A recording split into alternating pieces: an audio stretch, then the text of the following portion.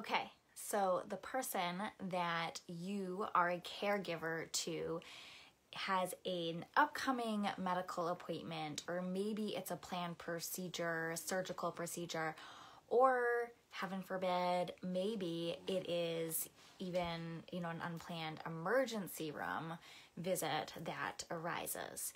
My question for you is, how do you communicate with medical professionals and staff so that way to help ensure that your client, your loved one receives the best care possible?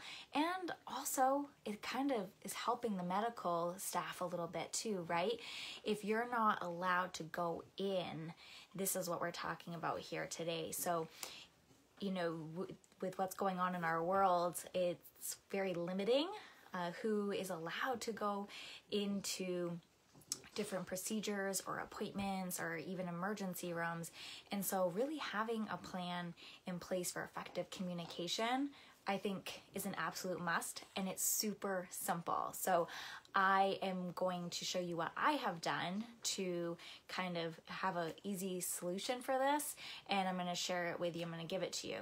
My name is Bethany Ratcliffe, if we have not met before, and I have been a family caregiver and professional caregiver for over 18 years. And so what I've noticed is that there is stress, there is burnout, and I've kind of found some ways to navigate around that and to really just kind of celebrate this caregiving journey. And so that's what my intention is here on my page, Caregiver Tribe, and my group, Caregiver Tribe Tools and Inspiration.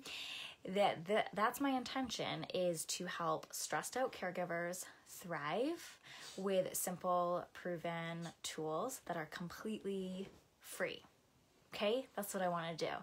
So let's go back to what we were talking about today and what we can do here. So this can happen. This scenario can arise where your loved one's going to go to an appointment and you're not allowed to go in. And how does that make you feel, right? How does that make you feel? Maybe they're okay. Maybe they can handle and advocate for themselves. But a lot of the folks that I care for and my family members aren't able to really advocate or articulate their needs appropriately.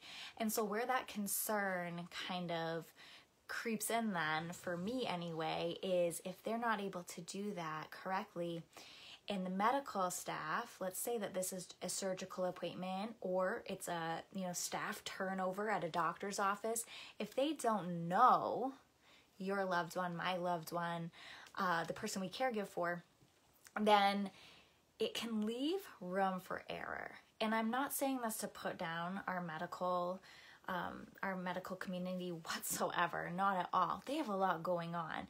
And so whatever we can do as caregivers to provide more communication, to lend them a hand, we need to be doing that where we can, right? Would you agree with that?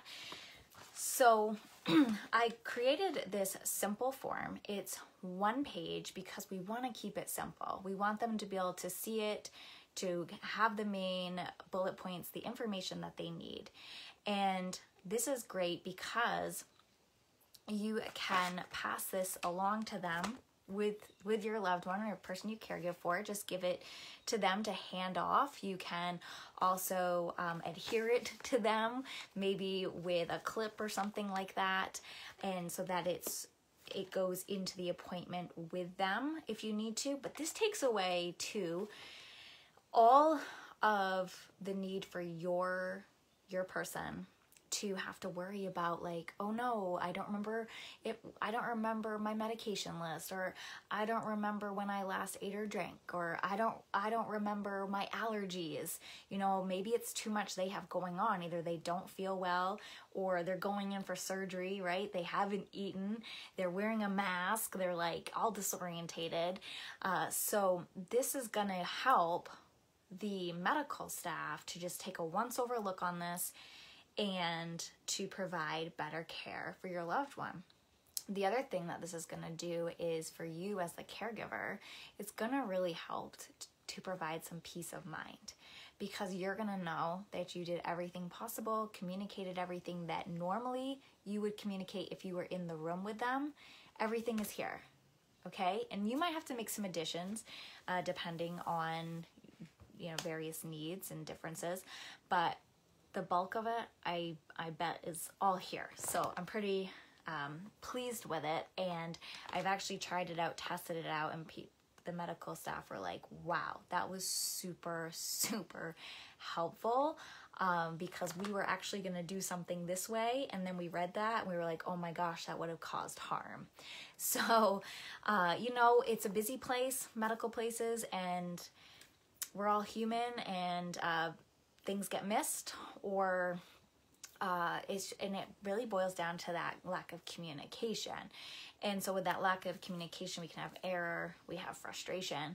So let's go ahead and work towards eliminating that, helping our medical community, helping your loved one or your client get the best care possible, and give you peace of mind.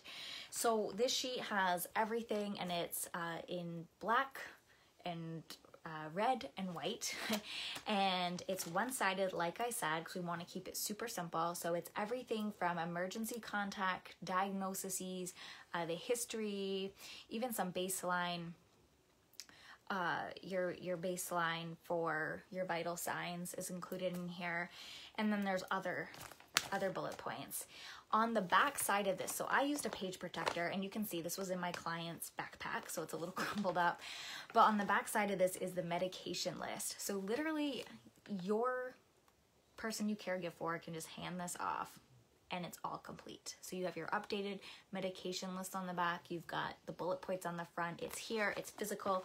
You can let the medical facility keep it, or you know, make up a few of these and you let them and hand them out to people who might need them, or hey, that's your copy, go ahead, have it. They love that stuff. They love to have their own copy of stuff. But this just really cuts down kind of all the confusion and makes it really easy. I would also say that if your loved one does end up needing emergency room care, maybe goes by ambulance, that you would just already have one of these made up that can go right with them, hand it off to the ambulance person. It just makes life easier it makes it easier for them, and then that ripples back to your loved one and yourself.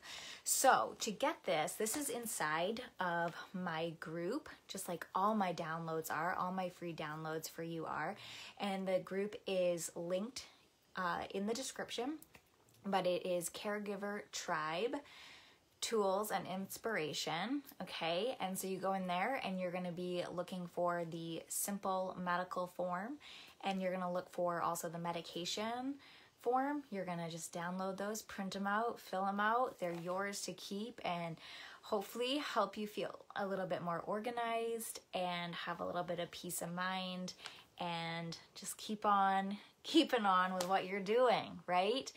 So let me know your thoughts on it. I want to hear. All right, take care.